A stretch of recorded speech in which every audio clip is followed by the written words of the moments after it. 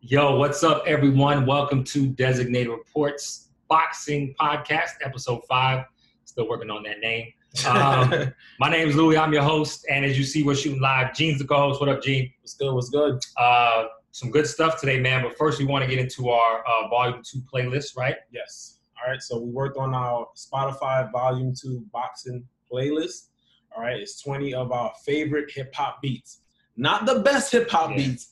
Our favorite hip-hop beats. All right. So you guys got to chill with the comments. Make that clear. Right. Make that clear. Just a disclaimer for the young folks, like we don't have any like Playboy Cardi Right, we're a little bit older, so you're gonna hear some J's and we're gonna get to those. We have some Cameron, we got a lot of Busta, a lot of Dirty South songs as well. What's his Shorty Low, Little Flip. Right, yep. All right, so those songs are really popping. Were like basically 2000s, right? Yeah, Most of those beats are maybe from some 2000s. a little bit earlier, but right? a little afterwards. So our young people, we got y'all next time. Yeah. All right, you gotta stay tuned for it. All right, so look out for that. And so let's get into some current events. Mm-hmm. This week we heard probably the biggest news is Conor McGregor coming over from UFC, potentially fighting. My man's hot. He don't like it. Potentially fighting Pacquiao next year, which would be a huge fight. I already know you don't like it. Let's talk about it. It's not that I don't like it. I'm happy that they're saying now part of the proceeds goes to charity. What is it, COVID related? Yeah. Right? For the Philippines, I'm just tired of Conor McGregor getting like these crazy bags coming over to boxing, man. Yo, it's not that I don't like Conor, but nah, man. I feel what you're saying. The funny thing, last night we were watching the so we're gonna recap. We'll get into it, but we're gonna recap the Charlo twins fight. We watched it last night.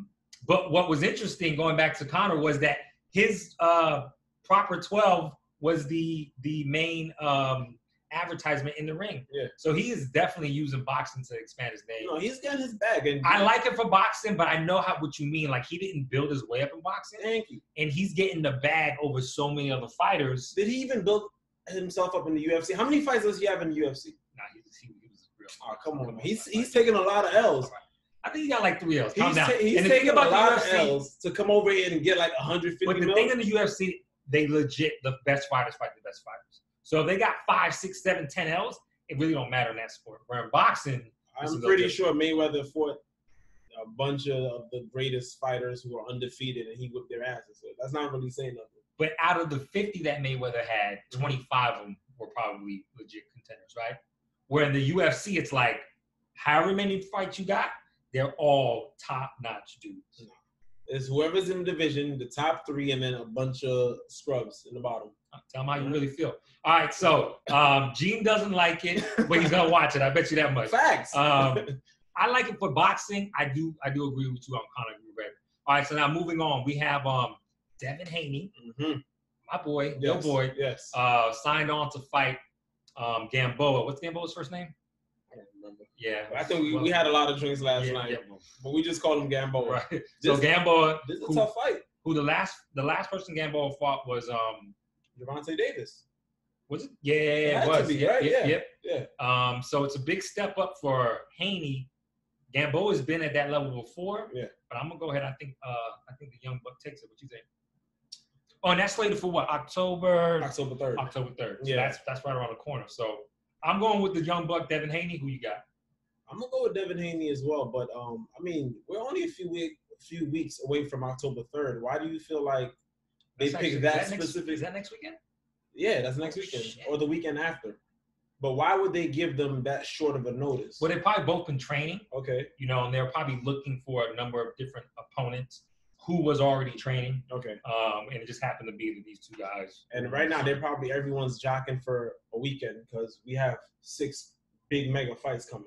Yeah, there's remember in podcast, I think 3, we announced that there was 8 championship cards and really kicking off, I think it was last week with Lubin. Yeah. And then, the height of it is now over the next month or so.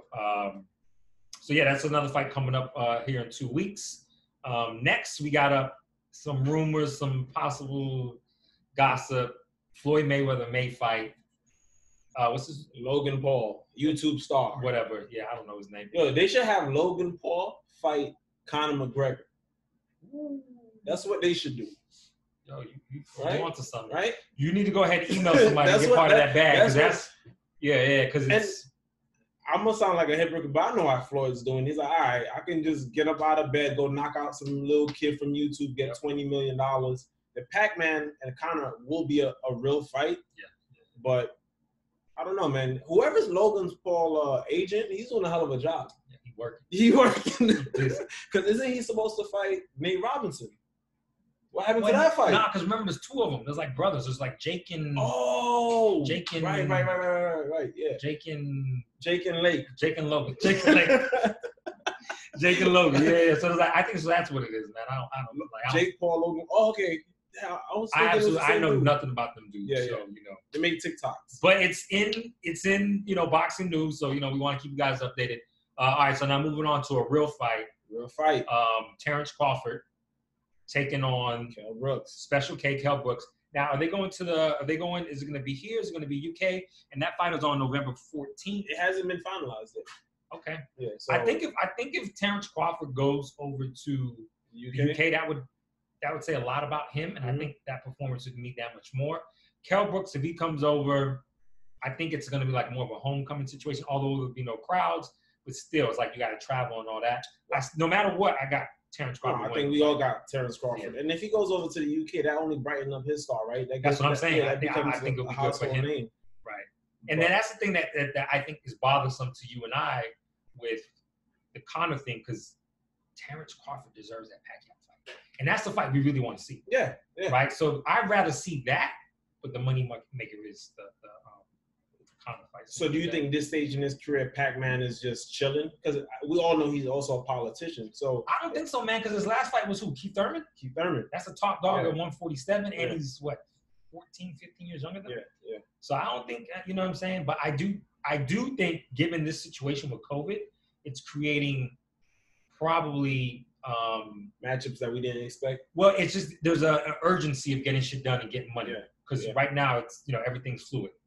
You know what I mean? So I think that if there was no COVID, maybe Conor would get pushed back a little bit. Maybe this Terrence Crawford fight would happen, but the Terrence Crawford fight is not going to be a quarter of what the Conor fight is going to be. No. In terms of what the money's going to be. But he hasn't fought in almost close to a year, right? So he has to get something in the books.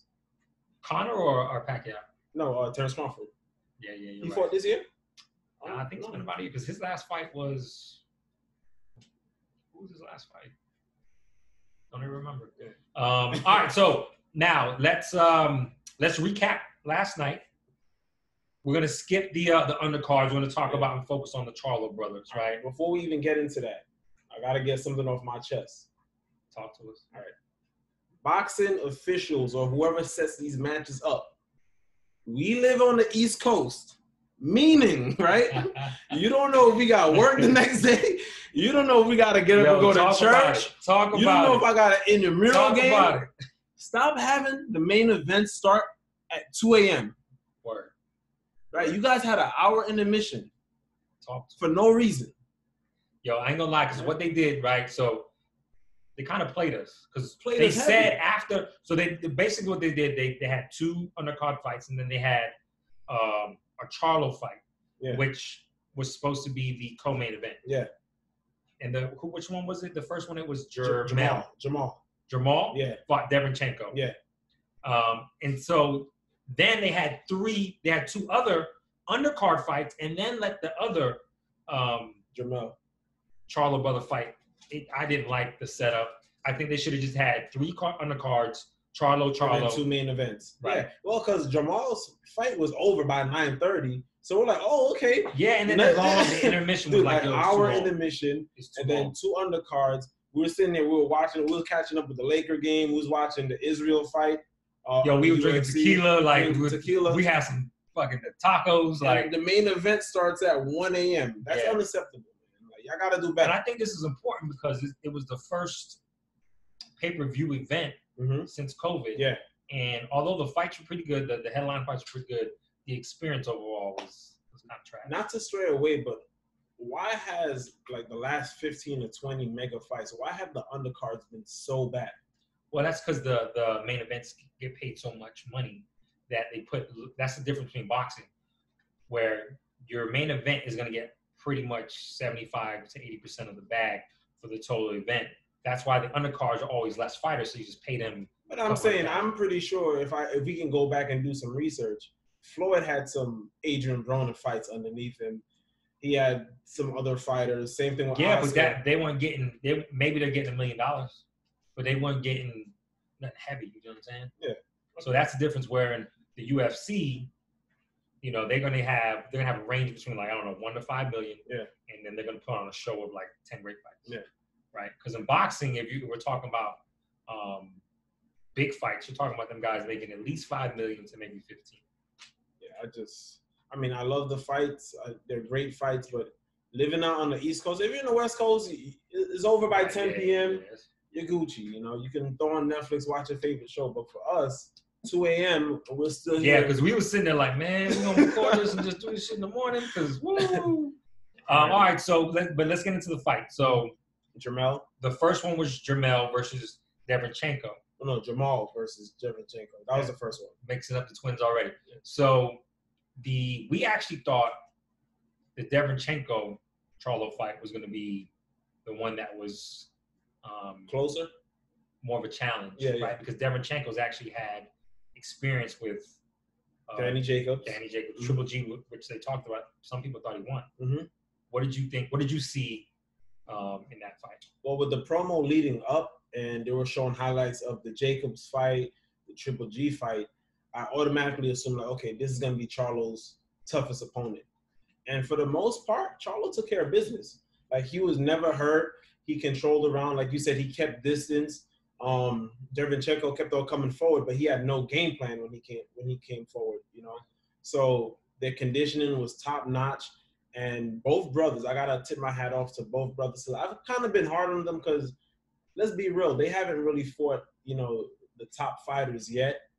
But they showed out last night. And especially with Jamal, his performance was solid. It went 12 rounds. And he probably lost 3 rounds? Yeah. 3 or 4 maybe. But he controlled the whole fight. He set the pace from round 1, and he did what he had to do. Yeah. The way I saw it is soon. So we actually shot some live clips that we're gonna, you know, potentially throw out there so you guys can see what we were seeing live, which we thought was pretty dope, right? Yeah. So we did that last night. We're trying to edit them in here. But so the first thing that jumped out at me was the size difference with Charlo and Derevyanchenko. It looked like about 4-inch height, and then the width of this guy, you can tell he's a much superior athlete. Yeah. And when you just come forward with somebody who's faster than you, stronger than you, longer than you, and you're just keeping your hands up, you're gonna make it real easy. The thing that Charlo did that I didn't like, he tried to press to get that knockout instead of letting the fight come to him. But that's every Charlo fight. But we're gonna get back. We're gonna talk about what the other brother did, which I told you I thought was maturity. I thought he was pressing because there were times where you could tell he was totally in control and had him a little hurt. And the Charlos do like to press to get guys out of there. But, you know, nonetheless, he did his thing, he did his job. And I think the next guy for him is you want to go there? It's got to be Canelo Alvarez. Maybe you can go with somebody like a Caleb Plant. Okay. And then Canelo Alvarez. But I think Caleb Plant could win that fight. And I think if I'm Charlo, I want to go straight to Canelo and get that back. Man, at 160, he has to fight Canelo now. Who's Canelo's mandatory? So what happened with Canelo, he's suing Golden Boy in the zone because he was supposed to fight Billy. He was going to sign up to fight Billy Joe Sanders. Okay. Danza came back and said, we're not going to pay you your minimum because we don't think he's an A-class fighter, which is total bullshit. Yeah. Right? I mean, you got a guy who has a belt. I believe he's undefeated. Mm-hmm. And he's been fighting 12-round fights for years. That's a A-class fighter. It is an A-class fighter, but when they say that, it's not a sexy that's fighter. What I'm saying. Who's sexy right now? Who's sexy right now? The Charlo brother. If they want that pay-per-view bout, he has to fight Charlo. It's a sexy fight, but the name ain't there yet. The thing with Billy Joe is that he's from the UK. Yeah. So, UK, you know how UK gets down. Yeah. You know what I'm saying? It's gonna be 80,000. If it was a stadium, it'd be 80,000. Mm-hmm. You know they're gonna buy the pay-per-views. So come on, it's in terms of the audience, it's Saunders over Charlo. The sexier fight is Charlo versus Canelo. We'll see. All right, so moving on to the second Charlo brother, which what the fuck is his name? Jermel. Jermel, there you go. I'm gonna fuck it up. Anything with an A and an E, you can't count on this. Too many vowels. I can break down the fights. I can tell you what I see. Yeah. You know, from a but when it comes to names, not my thing. All right, so the Rosario Charlo fight, I thought this was going to be the more entertaining fight because Rosario and Charlo, from a tell of the tape standpoint, they're pretty much even, about the same height, same reach. Yeah. Charlo had that one L that was Tony Harrison, but he came back right. Yeah. And then I believe Rosario was undefeated and beat the champion that beat Hurd. Yeah. Jarrett Hurd, I think his name was.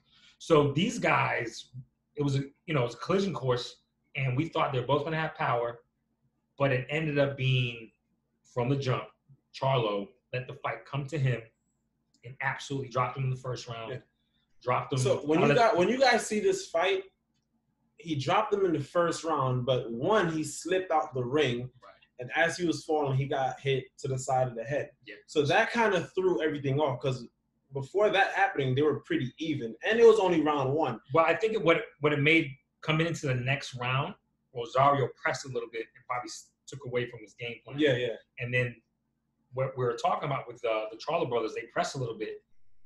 Charlo he was backing up, left, right, giving them pivots, angles, and he let the fight come to him. Ended up dropping him three times.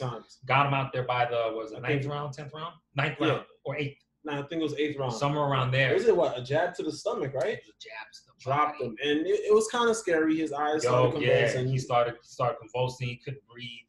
And we talked about this last night. I'd rather get hit with a headshot any day of the week over a body shot. Because a body shot, you'll feel that shit for a week, a month, 2 months later. You're running, you get a cramp. A body shot, a headshot, your little days, man, pop up, you don't even know what happened. You're like, the worst that can happen is your brain swell up. You know? Right. Yeah, no big deal. You can't drive the workout. Yeah, that's scary. But when he hit him to the body and when he dropped him, I think both you and I were like, what happened? Yeah, because when he couldn't get up and then his eyes started to roll to the back. And he couldn't breathe. Yeah, it was a little scary. But Charlo, he came out and from, like you said, from early round one, he established his dominance. To be honest with you, with both brothers last night, I saw their game elevate to levels that I wasn't prepared for them to be at. Like, they caught me off guard. They were sharp. Their conditioning was on point.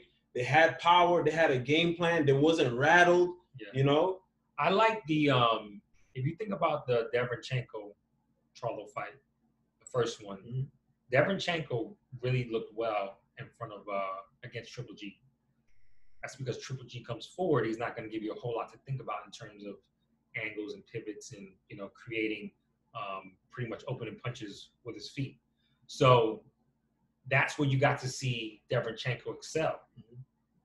With Charlo, who moved probably a little bit less than I liked him to, he still gave him enough angles, very slippery on the inside. I think if you look at the matchup, that's what kind of fighter that you need to beat Canelo Alvarez. Athleticism, and somebody who can match him size-wise and power. You don't have to be an explosive puncher like he is, but you got to make him respect you. No, you have to. Yeah, man. So, boxing has a bright future. These guys, they showed up last night. They overperformed. They took care of business. And that's just setting us up to next year for some big potential fights. Yeah, especially with the Charlo brothers. Really excited about some things coming up. We've mentioned a few of them. Obviously, we mentioned some others back in the earlier podcast. So this is our first video. We're going to put it up on YouTube. We really hope you guys enjoy it. And we're going to throw some clips in there of us covering the fight. So check us out. All platforms. Designated Report. We're on Anchor, Spotify, Apple. So subscribe when you do go to the YouTube page so that way you can see the weekly updates. And look out for the audio part of the podcast on Tuesday or Wednesday of coming next week. All right? Yeah. 3, 2, 1.